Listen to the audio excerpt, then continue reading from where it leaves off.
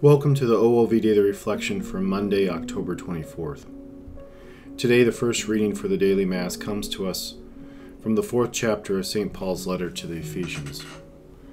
It reads, "Brothers and sisters, be kind to one another, compassionate, forgiving one another as God has forgiven you in Christ. Be imitators of God as beloved children, and live in love, as Christ loved us and handed himself over for us as a sacrificial offering to God for a fragrant aroma. Immorality or any impurity or greed must not even be mentioned among you, as it is fitting among the holy ones. No obscenity or silly or suggestive talk which is out of place, but instead thanksgiving. Be sure of this, that no immoral or impure or greedy person, that is, an idolater, has any inheritance in the kingdom of Christ and of God. Let no one deceive you with empty arguments, for because of these things the wrath of God is coming upon the disobedient. So do not be associated with them, for you were once darkness, but you are now light in the Lord. Live as children of light."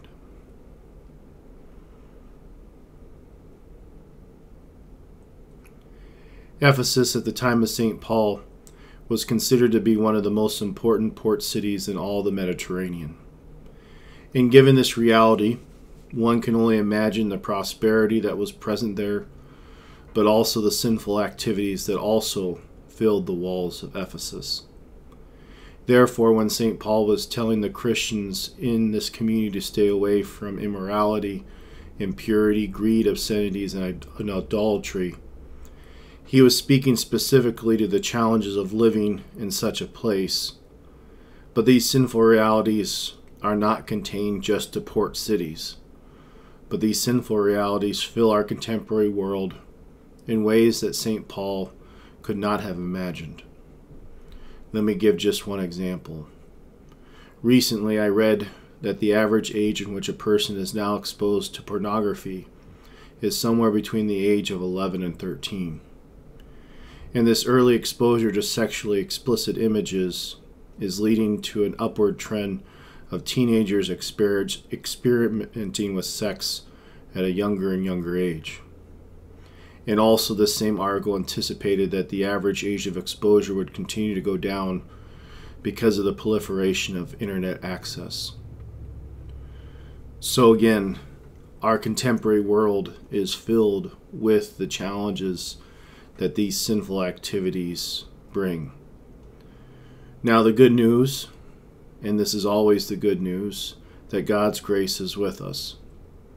So therefore, any number of these sinful realities can be overcome because of God's grace, especially when we turn our hearts towards Christ and allow the divine physician to heal us, transform us, and to protect us from these realities. But St. Paul highlights one important aspect in today's reading, because he says one of the antidotes to sinfulness is thanksgiving. Because when we learn and become convinced that everything in our lives is a gift from our loving God, the world begins to look so much differently. Because a thankful person does not want to sinfully grasp onto the things of this world, but a thankful person follows God's teachings, because this individual knows that more and more gifts will be poured into a life that trusts in our loving God. In this connection between thanksgiving and the rejection of sin also points to the reality that we, for our part, when we don't believe we have what we need, that's when sin does its best work.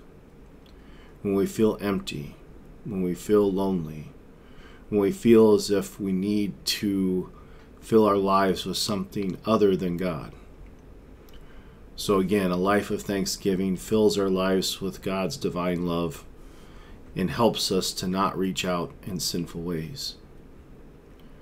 But I should also once again say that we, for our part, don't automatically move to thanksgiving.